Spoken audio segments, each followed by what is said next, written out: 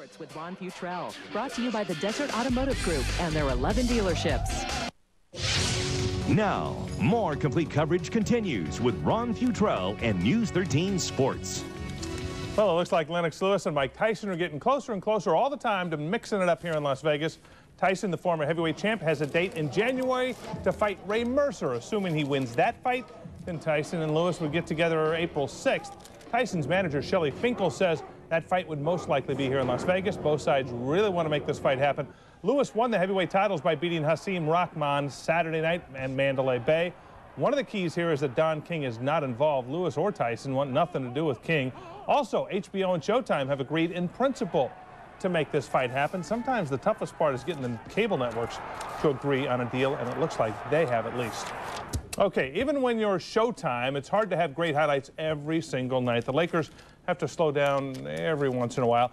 It doesn't mean they're going to lose. The Lakers just cruised their way to an easy win over Denver tonight. Lakers never trailed in the game. Kobe, 24 points, nice baseline jumper. Then the Nuggets throw the ball away on the inbounds pass. Kobe gets it, gives it to Rick Fox. Lakers won 3 more. They get it. Lakers win by 21. Nuggets played like they just didn't want to be there tonight, and the Lakers took advantage of it. The Rebels will be spending Thanksgiving on the road. They're leaving tomorrow for Cincinnati, where they have their first real big test of the season Saturday against the Bearcats. In New York tonight, Tark's 23rd-ranked Bulldogs going up against Wake Forest. The semifinals of the preseason NIT, a great basketball game tonight. Fresno State getting things going here. Jeff Freese with the breakaway, and how high can he jump? Yeah, pretty high. The Bulldogs trailed by 16 in the first half. In the second half, they get their defense going. Fuller with a big block, and Fresno's big man Melvin Eli is down there at the other end waiting for the easy one. Fresno played some great defense in the second half to get back out of the game. Bulldogs by 1. Last chance for Wake Forest. And the rebound slam looks like a bit of a goaltend there, but when you're playing an ACC team on the East Coast and you're from the West, you ain't going to get the call. Wake Forest over Fresno State, 62-61. Bulldogs play Michigan State Saturday. The Rebel football team is thinking about next season, but before we close the book, Kevin Thomas has been named third-team All-America by Football News.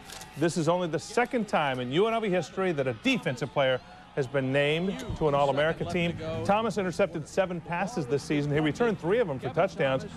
Those are the numbers, but bottom line, he's a great defensive back for the Rebels, and we're going to hear from this guy playing on Sunday next year and beyond. Happy Thanksgiving, everybody. That's it, and those were the moves, too, boy. Those Talented. nice moves, yes. Yeah. Okay, Ron, thanks a lot.